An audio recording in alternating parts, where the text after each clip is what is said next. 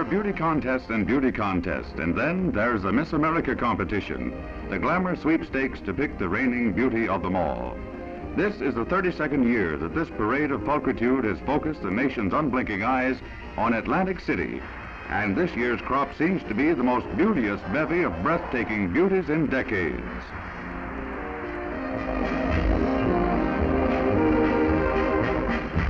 The field narrows to Miss District of Columbia and Miss Arkansas, and it's Miss Arkansas, Donna Axum, who gets the nod.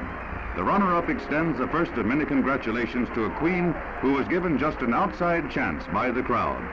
The Miss America title is worth more than $75,000 to the winner during the next year. She'll be worth her weight in gold. For the statistical-minded, the new Miss America checks in at 35, 23, 35. She certainly measures up to her new title.